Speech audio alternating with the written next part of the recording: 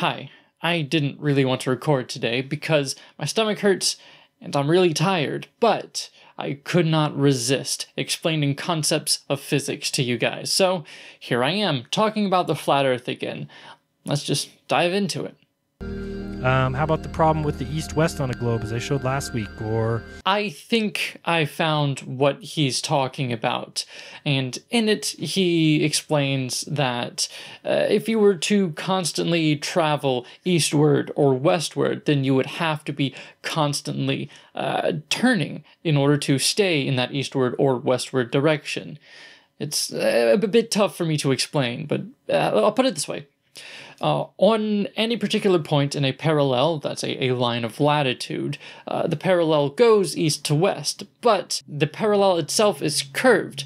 So in order to be constantly traveling east, you'd have to be traveling a curved path as the parallel curves. Does that make sense? Not only does he fail to realize that this exact same thing would happen on a flat Earth because parallels are still curved on the common flat Earth map, but it doesn't seem like he's actually arguing against anyone because nobody's saying that this isn't the case. In fact, this has been a known phenomenon for a very long time. And that's why, as I pointed out in a previous video, flights that are taken within the northern hemisphere take a path that is curved on a flat map, further north than you might expect. And that's because that's the shortest distance on the globe shape of the Earth. But what's even more damning is that this exact same thing happens in the southern hemisphere, except that the path is curved farther south than you would expect, which is perfectly consistent with the globe Earth, but this would not be the case on the flat Earth. Trying to think of these off the top of my head. I don't know. Coriolis. We have a problem with Coriolis. It does not exist on a spinning planet with an attached spinning atmosphere. Wouldn't make any sense. Well, our atmosphere isn't completely attached, and because of that, the Coriolis effect actually causes certain winds, and those winds affect the ocean currents on the surface. The ocean undercurrents are also mostly affected by the Coriolis effect as well. Same thing with gyres. Not only that, but the Coriolis effect in conjunction with, pressure gradients and stuff, those cause hurricanes and cyclones to form. So without the spin of the Earth, we would have no hurricanes, and us here in Louisiana would be pretty happy. But the reality is, we experience hurricanes because we're on a spinning ball, and I live on the Gulf Coast for some reason. We also experience the Utvush effect, where the Coriolis force and centrifugal force cause us to weigh more when traveling westward and less when traveling eastward, which wouldn't happen on a flat Earth. We have no evidence of a gas atmosphere without a container. Yeah, we do, and you live in it. It's not about a container. It's about a force that keeps the atmosphere where it's at.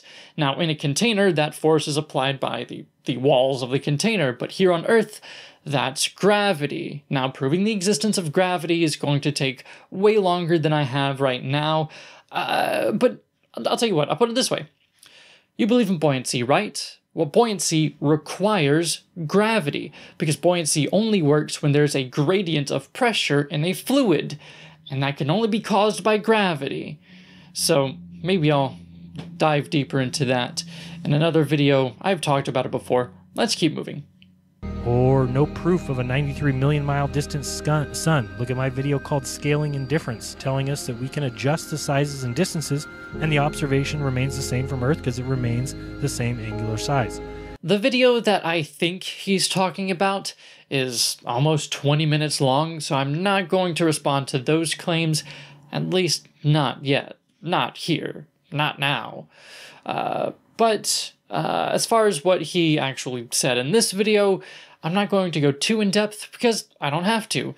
Counter-argument, here is a picture of a mountain casting shadows on clouds. And, well, here is a picture of the same mountain with the sun above it. So how does the sun go from being above the mountains to below the mountains if the sun is a constant height above the entire surface of the Earth?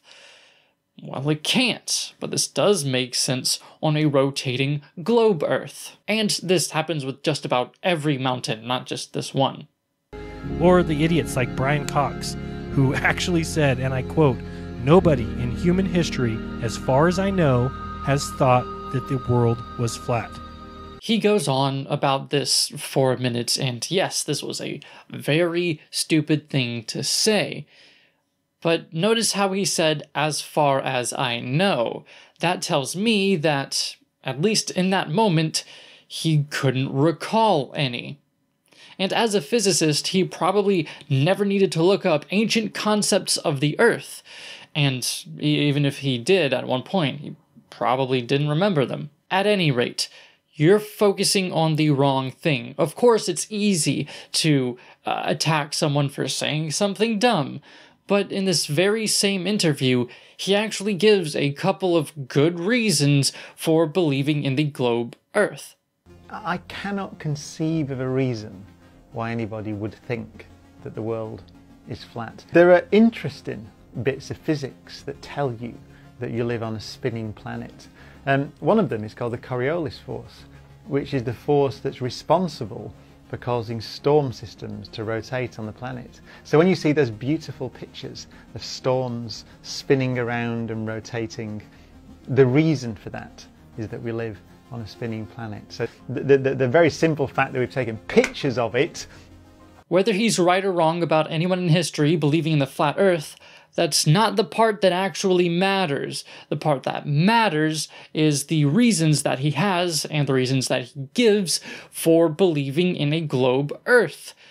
But instead of attacking those, instead of attacking the genuine reasons someone would believe in a globe Earth, you attack the easy, low-hanging fruit that is ultimately inconsequential. Anything to make yourself seem smarter, I guess. But or they tell you that you can easily see the 240,000 mile distant moon, which is a joke in and of itself. Even though the inverse square law tells us that the light on the moon would be about at 1,000 miles from the moon. The light of the moon should be 65,000 times as bright as it is from Earth. Give me a break. It's impossible. Go watch the moon landing films and tell me those guys are standing on something that is 65,000 times as bright as we see it from Earth. No frickin' way. It's a lie. It's all a joke.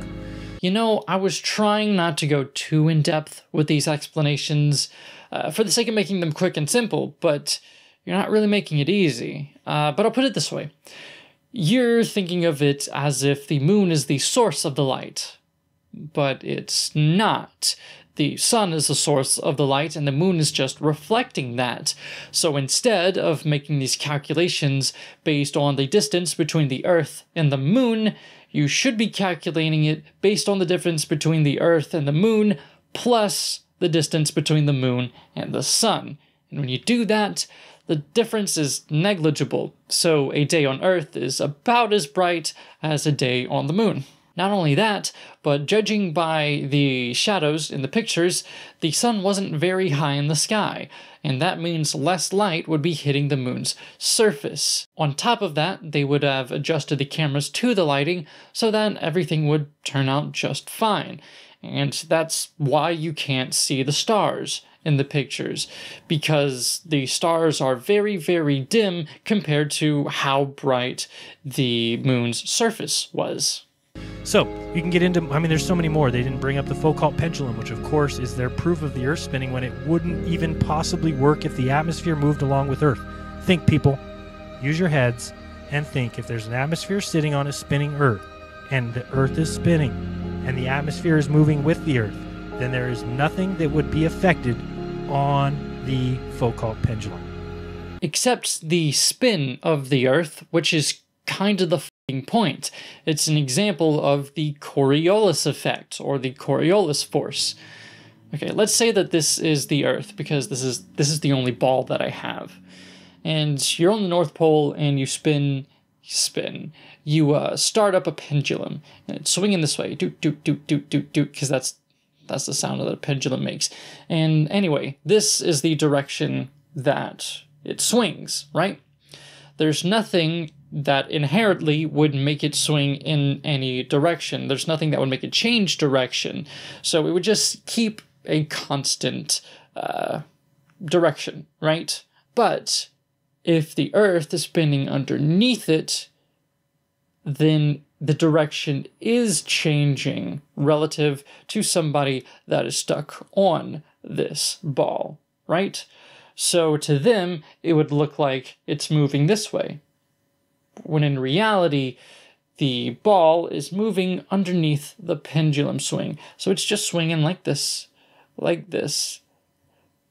From an inertial frame of reference, it's not changing direction. There is nothing that would change its direction. And I guess you're right about that. But we're moving underneath the swinging pendulum, more or less, if it was like perfectly on the North Pole. We're moving underneath it. So that's why it seems to move to us. But in reality, it's staying still. Please use your head. Please don't just trust people who try and tell you that they know what they're talking about, because guess what? They don't. Oh, the irony. Yeah, you see, I'm lost for words. It's probably the most nonsensical suggestion that a thinking human being could possibly make. It is drivel.